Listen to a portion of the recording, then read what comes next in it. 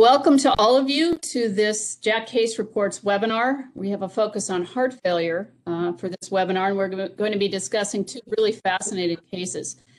I'm Norine Walsh from the St. Vincent Heart Center of Indiana, and I'm joined today by a panel of discussants, Dr. Nowell Fine from Livin Cardiovascular Institute from the University of Calgary in Alberta, Canada, Dr. Estefania Oliveros from Temple University Hospital in Philadelphia, Dr. Yevgeniy Brailovsky from Jefferson University Hospital in Philadelphia. And Dr. Grobsa was going to join us, but she was unable to join us tonight. But for the case presentations, we're joined today by Dr. Peter Vlismas and Dr. Ulrich Jorde from Montefiore Medical Center in the Bronx to present their case of cardiac sympathetic denervation for refractory ventricular arrhythmia in a continuous flow left ventricular assist device. And followed by that, we will hear from Dr. Stephanie Wiltshire and Dr. Andrew Jabbour from St. Vincent Hospital in Sydney, Australia. And they'll present their case, twice bitten, thrice shy, a case of recurrent isolated cardiac sarcoidosis in the transplanted heart. So welcome to all of you. It's a really great pleasure to have you. Let's go ahead and start with the first case presentation. Sure. I'll go ahead. Thank you, Dr. Walsh, for the invitation to present our case. Our case is entitled Cardiac Sympathetic Denervation for Refractory Ventricular Arrhythmia in Continuous Flow Left Ventricular Assist Device. And I'm one of the cardiology fellows here at Montefiore Medical Center in the Bronx, New York City. And I'm joined by Dr. Jorde, who mentored me on this project. And he's the section head of advanced heart failure and transplantation. Next. So I'm going to present the case of a 46-year-old woman. She has a history of peripartum cardiomyopathy. She had a CRTD device. And 2 years prior to this presentation, she had a HeartMate 3 LVAD implanted. She's listed for cardiac transplantation, and she's UNO status 4, and she's highly sensitized. She has a history of ventricular tachycardia, and she's currently on mixilotine 150 milligrams twice daily and amiodarone 400 milligrams daily. She's currently presenting to us with ventricular tachycardia with recurrent ICD shocks. Next. Labs at presentation show a hemoglobin of 13.8, a potassium of 4.5, a creatinine of 1.3, a TSH of 11.8, and a free T4 of 1.6. ECG on presentation shows sequential atrial and ventricular pacing. And on interrogation of the LVAD, there were no low flow alarms and there were no suction events. When we looked at a transthoracic echo, the LVEF remained 10% and the end diastolic diameter was 7.9. The aortic valve remained closed on all beats. And when looking back at previous echoes, there was stable biventricular chamber size and stable RV function. And the LVAD inflow cannula was stable at the LV apex. When we went on to interrogate the ICD, there were a number of ventricular arrhythmias. ATP terminated 2 episodes, and shock terminated about 3 episodes. So EP was consulted for this case the following day. However, they deemed her not to be a good candidate for VT ablation. There were concerns for technical difficulties with epicardial access and catheter entrapment. And given her non-ischemic substrate, there was concerns for the likelihood of reduced likelihood of success. While she remained in the hospital, she was hemodynamically stable. However, she continued to have these brief episodes of palpitations and lightheadedness. On telemetry at the time revealed a slow VT, which we can show here is one of the episodes. And you could see that this QRS is different from her presenting ECG. And this was despite IV amiodarone and mixilotine. And she also met different epicardial features for VT. With a maximum deflection index of greater than 0.55, an IDT of greater than 85 milliseconds, and a pseudo delta wave of greater than 34 milliseconds. Therefore, at this point, we had a multidisciplinary discussion. Given the recurrent ventricular arrhythmias refractory now to both IV and PO antiarrhythmics, and we considered her for UNO status upgrade for an urgent cardiac transplantation. However, given the highly sensitized state was a CPRA of 63% for HLA class 1 antigens and 100% for HLA class 2 antigens, she was at considerable risk for transplant rejection without the time that we needed to implement desensitization therapies. And just to remind everybody, the indications for an upgrade in status 1, these are patients on VA ECMO. These are patients that are non-dischargeable, surgically implanted biventricular support devices, or the mechanical circulatory support patient with life-threatening ventricular arrhythmias, such as our patient. So where do we stand at this time? We tried antiarrhythmics. She did not tolerate it, and she continued to have episodes while on the floor. EP evaluated the patient and did not see her as a good candidate for VT ablation. And we did consider upgrading her status to get an urgent transplant. However, she was at risk for transplant rejection given the highly sensitized state. Therefore, we went ahead and we actually discussed doing a cardiac sympathetic denervation. So she underwent this procedure, this surgery, and it was performed with video-assisted thoracoscopy with bilateral stellectomy. She remained symptom-free and arrhythmia-free and was actually discharged 5 days post-procedure. So what is cardiac sympathetic denervation? This is when the lower half of the stellate ganglion and the thoracic ganglion from T1 to T4 are transected bilaterally. This interrupts sympathetic flow to the heart, and it's good for patients who are refractory to medical and ablation therapies. It reduces the incidence of sustained ventricular arrhythmias, and it also reduces the amount of recurrent ICD shocks. And luckily, over 1 year follow-up later, she remains symptom-free from ventricular arrhythmias. So some discussion points on ventricular arrhythmias in continuous flow LVADs. The definition of an early ventricular arrhythmia is one that occurs within 30 days of LVAD implant, and usually within the first week. It's associated with a premature post-op mortality, and the mortality is actually augmented sevenfold when this is seen in conjunction with an electrical storm. Potential etiologies include electrolyte shifts, aggressive LV unloading, volume reduction, and suction events. One study that looked at early ventricular arrhythmias after LVAD implantation is one study, and the one observational study that looked at this was the one that looked at 19 centers, total about 652 patients, most of which HeartMate 2 patients. They had about early ventricular arrhythmias were seen in about 162 of these patients. 70% of these patients had 1 to 5 ventricular arrhythmias. About 13% had over 10 ventricular arrhythmias. And usually this was seen in more than 50% in the first week. If you go one more. Sure, so here's just the pie graph showing that from day 1 to day 7, you usually see your early ventricular arrhythmias. And then we show here that in figure 2A, that 30-day post-op mortality is increased when you have an early ventricular arrhythmia on the right, on the left there, and then on the right, when you put that in conjunction with an electrical storm, it actually worsens mortality. But if at discharge the patient is alive and gets to discharge, the early ventricular arrhythmia does not influence long-term survival. When looking at late ventricular arrhythmias, the definition is this occurs 1 month after LVAD implant, and it is not associated with an increase in mortality. Potential etiologies include underlying structural heart disease, a myocardial scar substrate, suture lines, or RV dysfunction. So to continue, we looked at ICD therapies in LVAD patients. So ICD therapy post-LVAD implant remains debatable. It's a class 2 recommendation in LVAD patients with sustained ventricular arrhythmias. There's no survival benefit from ICD therapy in LVAD population. However, when looked at from, I guess, a secondary prevention point of view, sometimes it helps if patients continue to have refractory ventricular arrhythmias leading to RV failure. You could consider it. However, most of the research that's done at this point in this area is in patients with HeartMate 2s.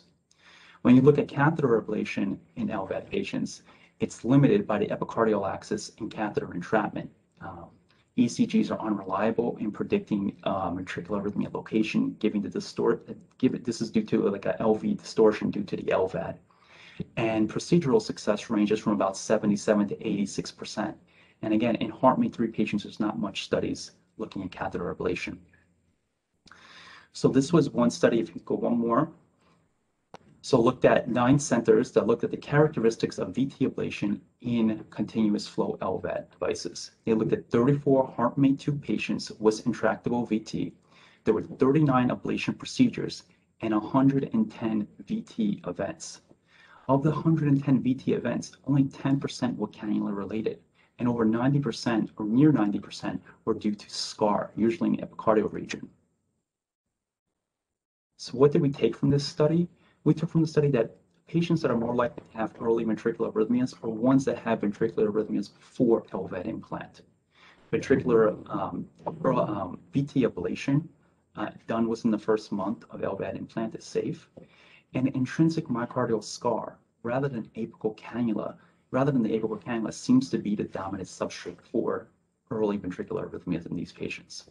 So just to remember, if you can go more, the location of VT in LVAD patients is less likely at the LV apex or inflow cannula, and most likely at the epicardial site, depending on the scar. So this takes us to cardiac sympathetic denervation. And again, this is looked at as a temporary resolution to ventricular arrhythmias. It's considered when catheter ablation is not feasible. It also reduces the ventricular arrhythmia burden and allows for the discontinuation of amiodarone therapy, which can then therefore reduce the incidence of primary graft failure in patients who later go on to transplantation.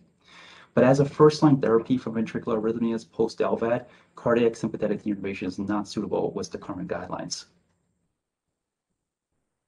Below is a study here that shows cardiac sympathetic denervation for refractory ventricular arrhythmias in a retrospective analysis, 5 international centers. They looked at 121 patients with structural heart disease with an average EF of about 30% and refractory VT or VT storm who underwent cardiac sympathetic denervation. At 1 year follow-up, 58% of patients remained free of ICD shocks or sustained VT. And again, 50% remained free of the composite outcome of ICD shocks, transplants, and death. And another study here, which was a meta-analysis, looked at 14 non-randomized studies. 311 patients were looked at with refractory VT or VT storm that underwent cardiac sympathetic denervation. And again, freedom from VT after cardiac sympathetic denervation was about 60%, with the total ICD shocks per person diminished by 3. So therefore, in conclusion, cardiac sympathetic denervation can be considered in patients with LVADs who are unresponsive to pharmacological, catheter ablation, or ICD therapies for ventricular arrhythmias. Thank you. Well, thank you very much, Dr. Vlismas and Dr. Jorde, for that fascinating presentation and an excellent case report. Really amazing. We have a few questions for you, and I'd like to get us started. So our first question is, given how frequently, as you pointed out, we see ventricular arrhythmias as a complication in patients with left ventricular assist devices, and you've introduced this novel therapy, do you think their status for transplant or their eligibility for transplant might influence your threshold for using sympathetic denervation therapy in the future? So for example, would your threshold for using this be different for a patient who is destination therapy bad?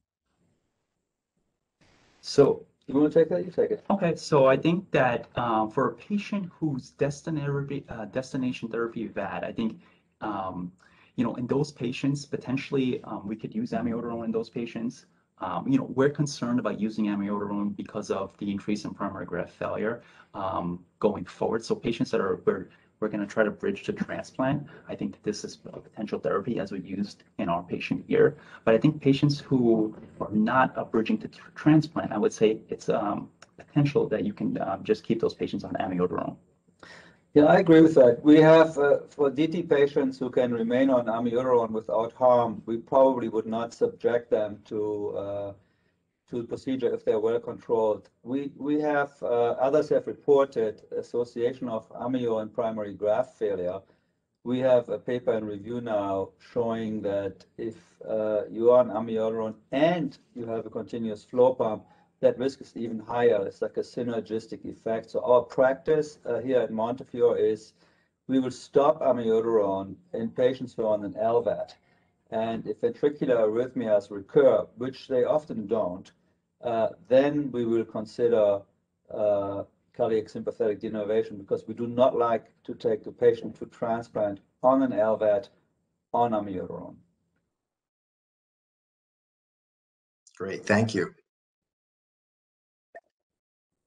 The question that I had for you guys was, how do you see cardiac sympathetic denervation fit in all the armamentarium that we're using for the management of ventricular arrhythmias in this post-LVAD population?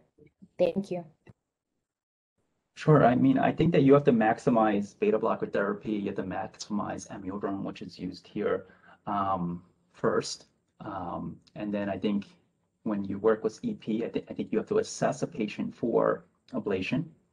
However, we're seeing now, as we showed here in our presentation, that the cannula site is not the most common site for this as a substrate for ventricular tachycardia. It looks to be more like the epicardial region. So there is concerns with technical aspects of undergoing ablation.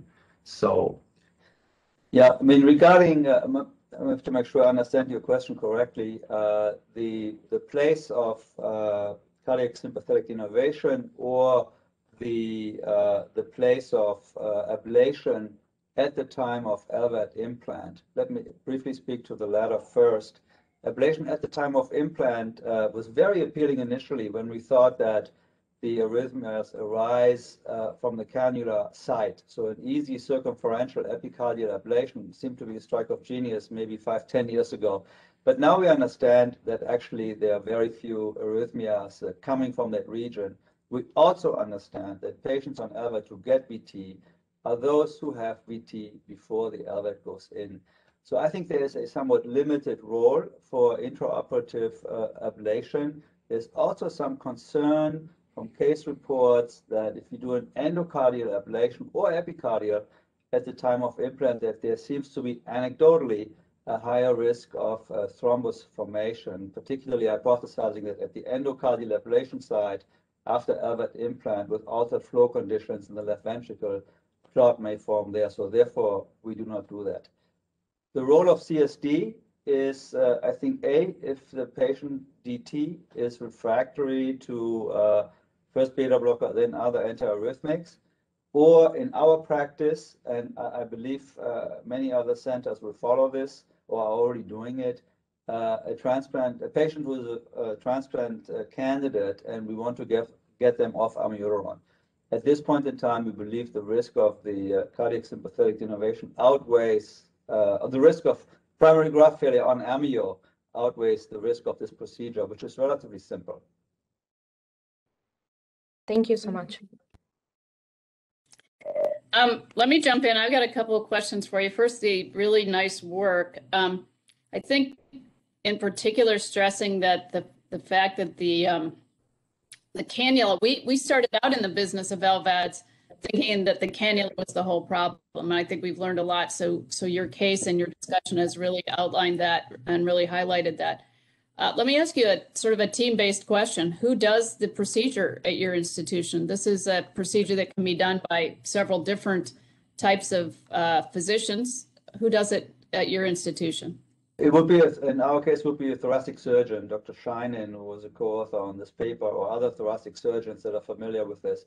We also have anesthesiologists who may just place a stellate ganglion block.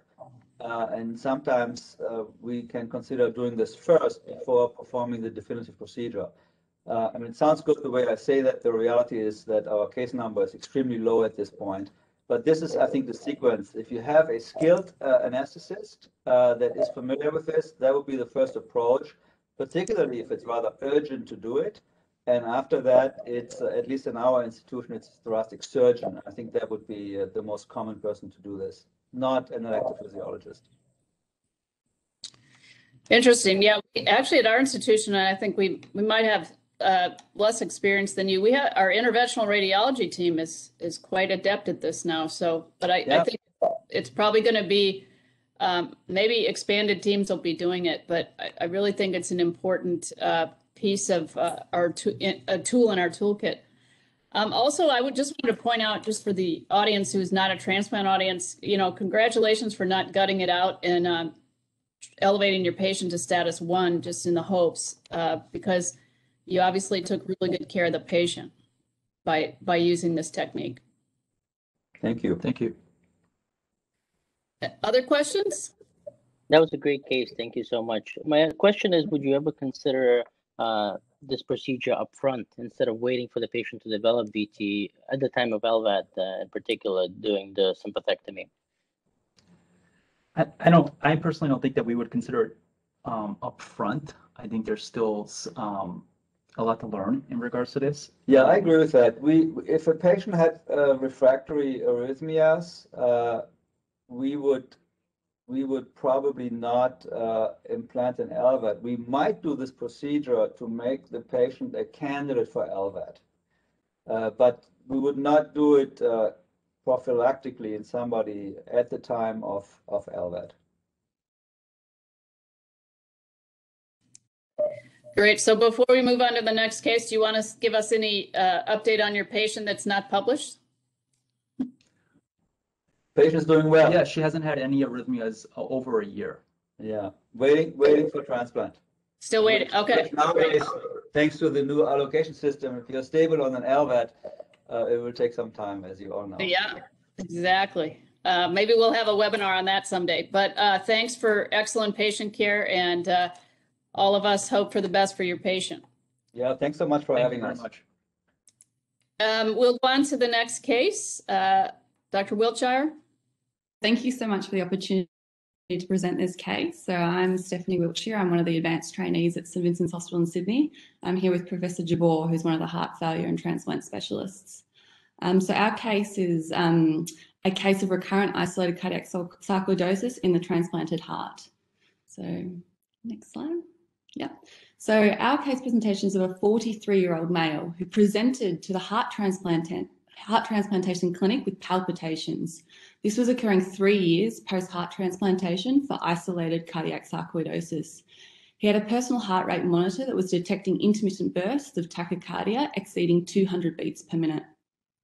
His past medical history included, as mentioned, heart transplantation 3 years prior. At the time, it was presumed to be secondary to idiopathic dilated cardiomyopathy, and he was experiencing recurrent ventricular tachycardia requiring implantation of an ICD. It was only at the time of the histological assessment of the explanted heart was it demonstrated there was granulomatous inflammation composed of numerous tightly packed small non-necrotizing granulomas, which was consistent with cardiac sarcoidosis. And when looking back at the transplant workup, it was revealed that there was no evidence of other organ involvement.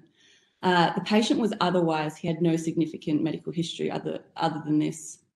His post-transplant recovery course was relatively unremarkable. He did have a CMV activation, which was successfully treated with valganciclovir 1 month post-transplant. He had a single episode of grade 2R cellular rejection 2 months post-transplant, which was successfully treated with pulse methylprednisolone, followed by a weaning schedule of prednisone. And he was completely weaned off his steroids by 18 months post-transplant, in line with consistently negative surveillance endomyocardial biopsies. And he was even able to return to mountain bike riding, which was his personal interest, within 1 year of his transplantation. His regular medications included tacrolimus, everolimus, aspirin. He was also on trimethoprim and sulfamethoxazole, cholecalciferol, calcium, magnesium, and pravastatin. So next slide. Yeah. So his investigations were, his electrolytes were unremarkable. He had an ECG, which is demonstrated on the top of this slide, which showed a sinus rhythm with right axis deviation and a non-specific intraventricular conduction delay, resulting in a widened QRS of 150 milliseconds. If you see below, this is his earlier post-transplant ECG, which showed sinus rhythm without an evidence of any conduction delay or axis shift. He had an echocardiogram, which demonstrated normal left ventricular size and function, but he did have the presence of a new regional wall motion abnormality at the basal septum. He underwent CT coronary angiogram, which only demonstrated mixed plaque in the proximal LAD with a 20% luminal stenosis. His exercise stress echocardiogram demonstrated no evidence of inducible ischemia at a high aerobic capacity, and his Holter monitor demonstrated multiple episodes of symptomatic ventricular tachycardia. So Yeah, and this is just a sample of his rhythm strip demonstrating the ventricular tachycardia. He underwent cardiac MRI, which, as you can see here, demonstrated wall thinning, hyperkinesis, and near transmural late ganglion enhancement of the basal interventricular septum without active myocardial inflammation or edema. He then underwent endomyocardial biopsy, which you can see on the top, which showed scattered multinucleated giant cells within the myocardium. And then when we compared that to the slides of the explanted heart below, you can see the similarities. Once again, that demonstrated multinucleated giant cells within the myocardium of the explanted heart. Yep. Next slide. Yep. So regarding the treatment, so an implantable resynchronization therapy defibrillator was inserted. And the patient was treated with a steroid bolus of methylprednisolone, 1 gram daily for 3 days, followed by weaning prednisone at 1 milligram per kilogram in divided doses per day. He was weaned by 5 milligrams per day until a dose of 20 milligrams was achieved, and then he was underwent a more gradual taper down to a maintenance of 7.5 milligrams daily, which he has remained on in conjunction with his other immunosuppressive medications. He was able to return to his normal activities reasonably quickly with no further palpitations. Since then, he's had 3 cardiac device checks, which have demonstrated he's had 4 episodes of non-sustained VT, but none of those episodes have required anti-tachycardia pacing or ICD therapy. He underwent another cardiac MRI 1 year later, which showed a similar appearance to the one that I showed before. And almost 2 years post-presentation and 5 years post-initial transplantation, he remains asymptomatic with preserved allograft function. Okay. So just looking at a bit of the literature surrounding cardiac sarcoidosis in both the non-transplanted population as well as the transplanted population, there is quite a deficiency in evidence with quite low patient numbers in most studies. So there is a retrospective review by Vindo and his team of only 12 patients that found that patients with cardiac sarcoidosis who received corticosteroids had improved cardiac MRI findings at 12 months compared to those who didn't. In saying that, in that study, it was only 6 of the patients who showed significant improvement, whereas I think there was only 3 were stable and the rest had actually worsened, so quite small numbers. It's also corticosteroid treatment has been demonstrated to reduce myocardial inflammation and improve left ventricular ejection fraction. So this is a study by Osborne and the team and his team, where there was 23 patients who had serial PET scans over 2 years, and this was their findings. A prospective study by Nadal and the team of 106 patients who were recruited due to having either suspected cardiac sarcoidosis or proven cardiac sarcoidosis, who they performed cardiac MRIs on. They demonstrated no significant difference in VT or sudden cardiac death in those with cardiac MRI detected cardiac sarcoidosis on corticosteroid therapy to those not on therapy. And there is a lack of evidence suggesting corticosteroids reduce the manifestations and clinical sequelae of cardiac involvement.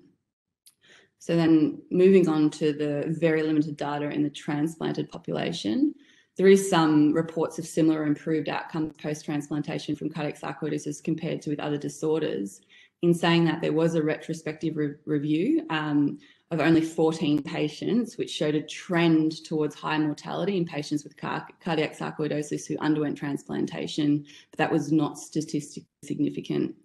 A small study of 19 patients demonstrated that patients with cardiac sarcoidosis who underwent transplantation who were maintained on low-dose corticosteroids, none of those developed recurrent cardiac sarcoidosis, in saying that 3 developed extra cardiac sarcoidosis despite being maintained on low-dose corticosteroids. And our case is one of few reported cases of recurrent isolated cardiac sarcoidosis in a transplanted heart.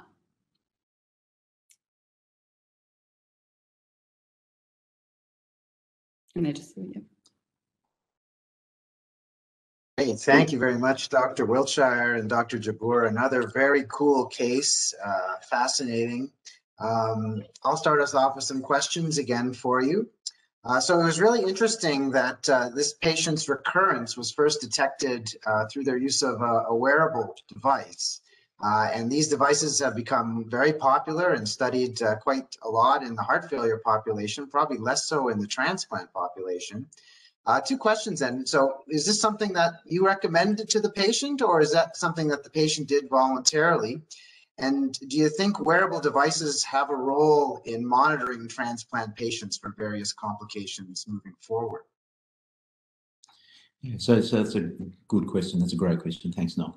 No, this patient is a very bright, young or middle-aged gentleman who was really in tune with his body. And the first time he was struck down by cardiac sarcoidosis, there was no premonition of it. And so a wearable for him was something he wanted to do. That was of his own back. And certainly it has proved to have potentially saved his life on the second time around. I think wearables are cool. There's good data for wearables in the general population, and I hope that we can build the data to demonstrate that that wearables will be good in the transplanted population. If you think about it, really, the transplanted heart is denervated, which links us to the first case. It's a denervated heart, and patients don't often feel these arrhythmias or angina or any other cardiac problems. And as such, a wearable device provides continuous monitoring. There's good data to say that a simple ECG can help detect not of course arrhythmias, but also rejection.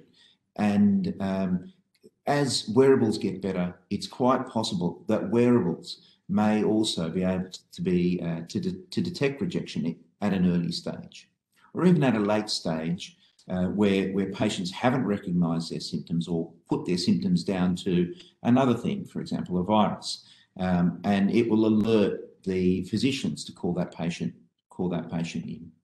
One of the big problems with wearables is it's a lot of data, and there's cost, and there's going to be unnecessary downstream testing for a lot of patients in this situation, and those things need to be ironed out. Well, thank you. No, I'd agree. I think there's a lot of potential for utilization in our transplant patients moving forward. Can I ask a question? Yes, please go ahead. Yeah, I'm curious, how would you differentiate this from giant cell myocarditis? The patient, from what I recall, had only arrhythmias before, right? No heart block, no extracardiac manifestations of sarcoidosis, and then had a recurrence. I wouldn't know how to do that, but I'm asking you. Yeah, so look, you pose a very good question. It's a very difficult question. Giant cell myocarditis versus isolated cardiac sarcoidosis, and they're often considered the twins of T-cell myocarditis. Are they two ends of the spectrum of a single disease, or are they two distinct entities? And people continue to argue about that. They're both of those processes have very, very similar histological features. It's thought that giant cell myocarditis has more necrosis rather than non-necrotizing granulomas. But people could argue about this. And perhaps if we'd sampled his transplanted heart a bit more, we may have found necrosis. We did have the benefit of seeing his explanted heart and analysing that, and there was little necrosis there. There was little eosinophilia there. But not that either of those histological features would be a definitive distinction between the two entities.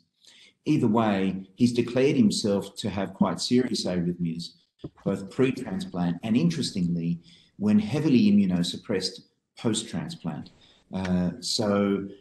Is this a giant cell myocarditis in disguise? Quite possibly. But the histological features that have been observed and reported have been labelled as cardiac sarcoidosis. Yeah, thank you. Really interesting. What about PET scanning? I know you're struggling with this patient's immune suppression, and in regular cardiac sarcoidosis, we use PET scan to determine whether we can come off immunosuppression. Of course, you cannot come off completely in this patient. Is that something that you have considered, or what would be your recommendation for this? You know, PET scanning is also ideal, and in many circumstances, patients will have both a PET scan and an MRI scan, and then we look at both data together. The T2 mapping from MRI scanning and the late gadolinium enhancement on MRI padding often correlates well with the data from PET, adds some specificity to the PET scanning. In many respects, it just comes down to cost. PET scans are quite expensive in the Australian healthcare setting, and although they're good to track disease, you know, T2 mapping is likewise good to track disease. With the right T2 mapping sequences, we've been able to demonstrate here locally that we can detect early rejection and late rejection by MRI, and then likewise, you should be able to detect inflammation and grade that inflammation. People argue that PET scanning can be a bit subjective. It's qualitative, and then you get a yes/no answer. There's inflammation there, there's not inflammation there. Although SUV units are reported, it's often yes/no. Moving forward with this patient, MRI scans are likewise good to help track his disease, and I think that they're important that he has them on an annual basis. Post-ICD insertion, there's of course going to be artifact on the MRI scan, so it'd be likely that this gentleman, if we can access it through the appropriate funding arrangements, will have both MRI and PET scan follow-up. The question is, if you have someone with isolated cardiac sarcoidosis in an explant, or you suspect before when you're doing your cardiac workup, would that affect your decision of offering this patient either an LVAD or proceeding with heart transplant? That's a good question. In some ways, my response is biased by the Australian healthcare setting rules. In Australia, LVADs are funded through the federal government, and the funding is only for patients to have an LVAD as a bridge to transplantation. We don't have destination devices in Australia, except in the very, very rare circumstances of self-funding, and even then, it's only been a very rare occurrence. So LVADs are a bridge to transplant in this country. If the patient had intractable arrhythmias that were refractory to medical treatment and ablation, and we had no other choice, certainly he would get an LVAD to bridge him to transplantation. As we've heard before, you know, arrhythmia, although a left ventricular assist device can help buffer you through periods of arrhythmia, if arrhythmia is your primary problem, what you really need is a heart transplant. And you know, we've got really very good long-term data with heart transplantation, both in sarcoidosis and outside of the sarcoid setting, to suggest that these patients should do very, very well and get a good long-term result with heart transplantation. Thank you. You're welcome. I'd like to ask you a little bit about your decision-making around immunosuppression. So in general, we try to wean steroids. We sure try by 6 to 8 months in your average patient, because we certainly know historically from our patients from decades ago that keeping patients on steroids long-term resulted in lots of complications. So how did you decide the length of steroids and your other immunosuppression regimen? So initially, the plan was always in this gentleman to withdraw his steroids slowly over time. And in most patients, corticosteroids are completely withdrawn in our unit at that 9 to 12 month mark. We've been holding prednisolone doses in those with mild rejection or any other significant symptoms of rejection, or when there's doubt about rejection on biopsy samples. So, but the vast majority of patients, whether they initially had sarcoidosis or not, have their steroids weaned. and we have a program where we use CNI and an anti-metabolite as long-term treatment. And that mostly, in the vast majority of cases, is tacrolimus and mycophenolate. In this gentleman, his weaning was a little bit slower, and that had to, in some respects, it had to do with his biopsy profile, which was by and large benign, and some logistic issues, but he'd eventually gotten off the steroids. Unfortunately, he had a relapse of his cardiac sarcoidosis, which was quite severe. And so I think he's earned long-term corticosteroids.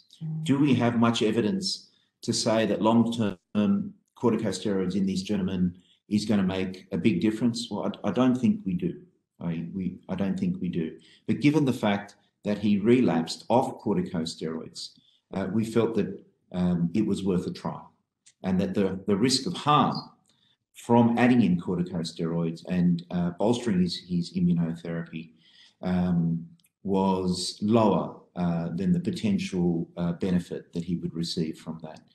Certainly, when you're going off data that is just limited to a few isolated case reports, the evidence is not strong, and so in many respects, this is an arbitrary decision, which has so far been the right decision in this gentleman. Thank you.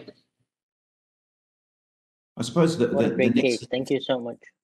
You're welcome. Yeah, the next thing to follow on from that is, are we going to put everybody, are we going to maintain everybody who has had cardiac sarcoidosis that's required heart transplantation, who's proved themselves to be, to have disease that's quite aggressive, and that, they've had a failed heart initially? Should all these patients be maintained on long-term corticosteroids? And although we don't have the answer to that, we've made a decision internally that we will maintain everybody on corticosteroids long-term that has had cardiac sarcoidosis or giant cell myocarditis. Having said that, it would be nice to put that into a clinical trial, a multi-center clinical trial, to know whether or not, in fact, that's a useful thing to do. But I have a question about non-invasive monitoring. So in US in particular, we try to get patients off of biopsy schedule by 1 year, but some centers do it even by 6 months and substitute AlloMap and AlloSure instead to monitor these patients. In patients like yours who have cardiac sarcoidosis, I wonder what your approach would be, or if there's any data to guide us to monitor these patients with non-invasive measures such as AlloMap and AlloSure. So I think that there's good data with AlloMap and AlloSure. We don't have that access to that technology here in Australia. We have, however, been sending some samples internationally as part of a collaborative clinical trial.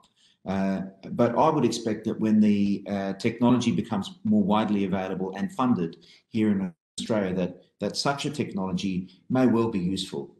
We've taken on the approach, not for this particular gentleman, but to replacing endomyocardial biopsies with cardiac MRI, and there's some data that should be coming out soon about that. We've demonstrated and published in JACC imaging not too long ago that T1 mapping can safely detect cardiac rejection, significant cardiac rejection, and that treatment after MRI detected rejection results in an improvement in T1 measures. And we've subsequently done another study that's soon to be published that demonstrates that MRI in lieu of a biopsy is safe to do in a prospective randomized fashion. So I actually envisage that what the future holds is serial MRI scans, biopsies when you're not sure, and combining the MRI data with AlloMap data and other clinical data moving forward for transplant rejection surveillance. That's great.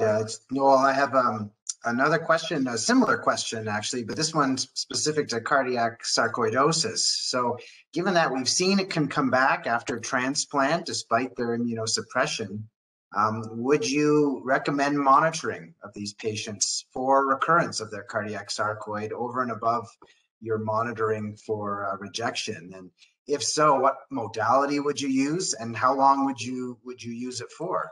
Indefinitely or for a shorter period?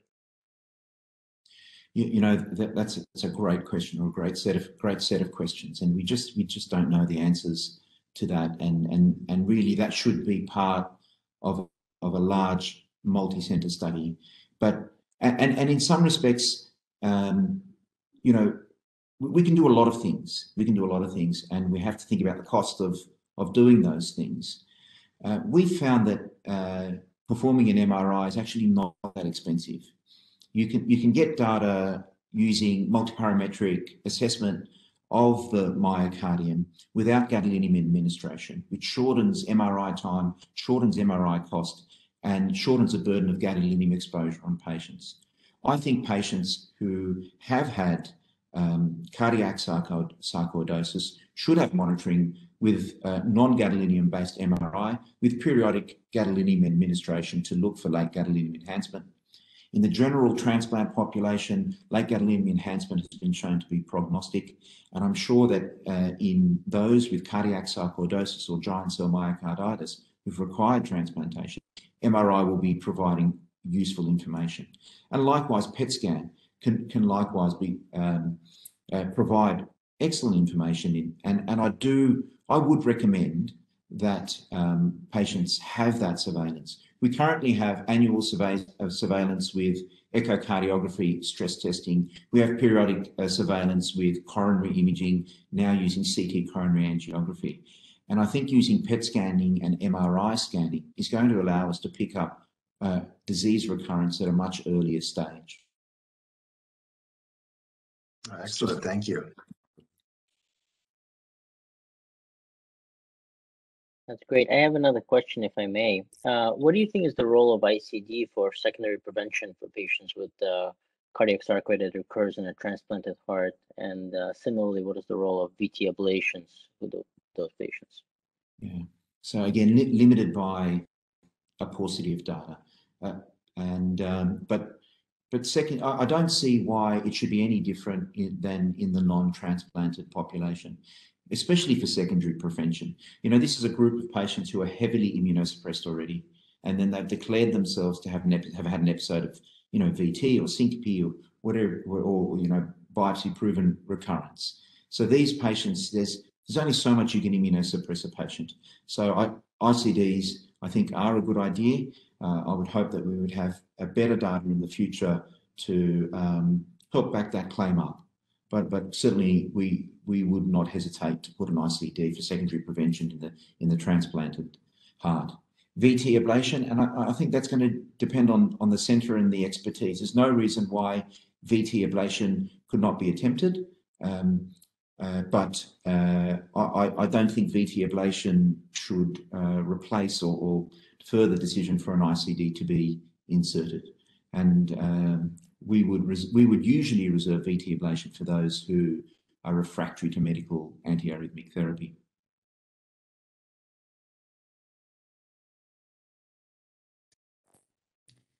Fantastic. Great set of questions, two great cases. I've got one last question for you, if I may. What kind of shared decision-making did you do with the patient prior to transplant around the possibility your team knew going in that there might be recurrent sarcoidosis? Was that shared with your patient? To be honest, I can't speak for my colleague or the person that shared that data with that did the consent for that particular patient. But certainly it should be stated that there is a small risk that cardiac sarcoidosis can recur even in the setting of heavy immunosuppression in transplantation. You know, if you look at our consent forms now for heart transplantation, they're quite long and quite daunting, actually. If you look at the risks, and even though at our centre we're proud that, you know, our outcomes are better than the international ISHLT numbers, still patients die and risk and adverse events occur. We generally quote a 1 in 8, a 1 in 8 mortality at 12 months, a 1 in 8 mortality at 12 months. And if you think about that as a general figure, and then the risk of recurrence of cardiac sarcoid in the transplanted heart and the things that you can do to treat that, and then the potential for retransplantation otherwise, I think the biggest killers post-transplantation is not going to be necessarily early recurrence of cardiac sarcoidosis. It's going to be about general rejection, general infection. It's going to be about it's going to be about graft failure, primary graft failure that we don't know. But absolutely, any future consent should include that there's a potential for this to come back. Right.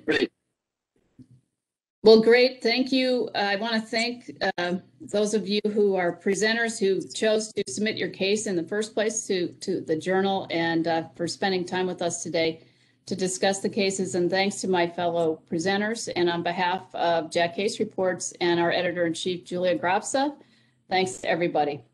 Good night. Good night. Thank you. Thank you so much. Good night. Thank you very much.